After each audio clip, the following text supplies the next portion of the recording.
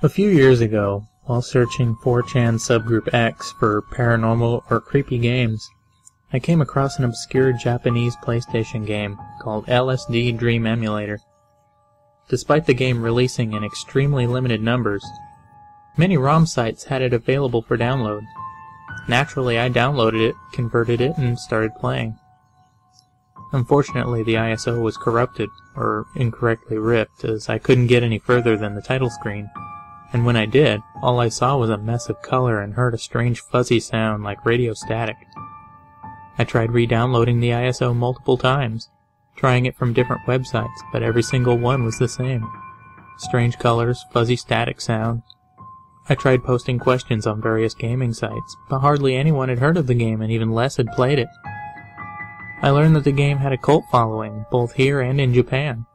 I eventually found a small Yahoo fan group dedicated to the game. I posted a question, asking if anyone had managed to get the game working on emulators, and a few days later I received an answer. Hi, I was one of the members of the ripping group who released the LSD rip. We managed to successfully rip the game, but we had never managed to get working in emulators, only the original hardware. By this point I'd practically given up on it. I didn't have a PlayStation console, and my attention span was short, and I had long since moved on to other things. Then earlier this year, LSD was released on the Japanese PlayStation Network. I remembered how much I had tried to play it, even browsing eBay a few times in the vague hope that a cheap copy had surfaced. So I made an account, bought a Japanese PSN card, and purchased the game. After downloading and installing, I began playing it.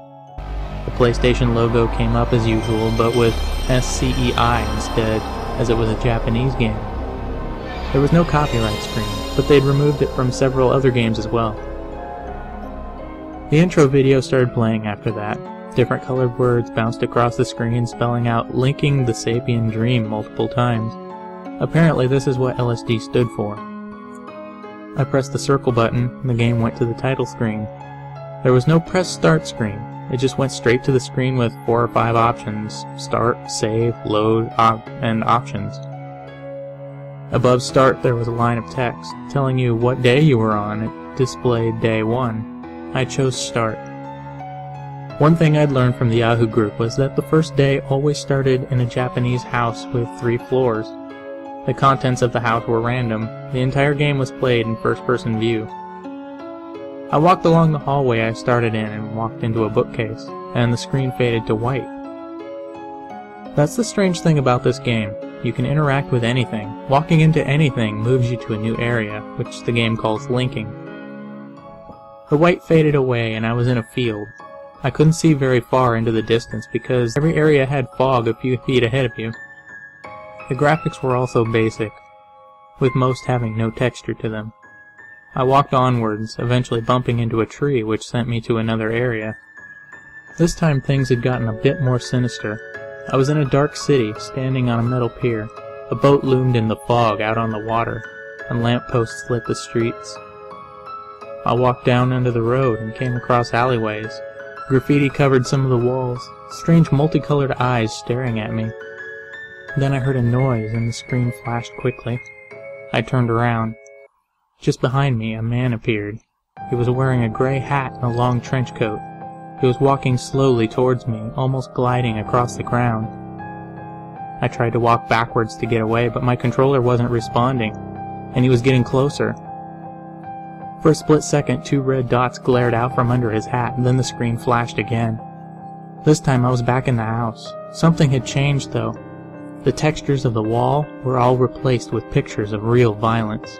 Women being raped, children torn apart, cannibalism, torture. A Japanese man breaking his own fingers with a hammer. As I moved through the house, the pictures slowly began getting worse, and the music began distorting and slowing down. The corridor was longer than it had been before, and it was getting darker. I knew what was at the end. He was. I moved onwards, the bile rising up in my throat and fighting the urge to vomit, as the pictures began escalating into the terrible levels of obscenity and violence. A few steps forward, a man removing a young boy's legs. A few more, a pregnant woman cutting her own fetus out.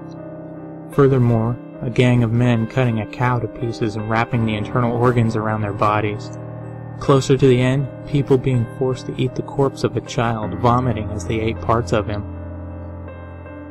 Finally, I reached the end of the corridor. The screen faded to black and a line of text appeared on the screen. I wrote the link down quickly, and a few seconds later the game faded to white again and returned to the title screen. This time the day status was a random jumble of text. I tried to choose start again, but the game wouldn't let me continue. I restarted the PS3 and the status went back to day 1. Before I played it again, I tried the link. It still worked, and the page came up, filled with Japanese writing. Further down the page there was a picture of the Gray Man, as he normally appeared. I can't read Japanese, but one of my friends could. He lived in Japan for a few years, so he could read and speak the language fluently. I copied the writing down and called him up. After he showed up, I spent the next few hours telling him about what happened. Obviously, he didn't believe me. Who would? But he still agreed to take a look at the writing on the page. Despite several tries, I couldn't get the web page up again, so I handed him a copy I had made.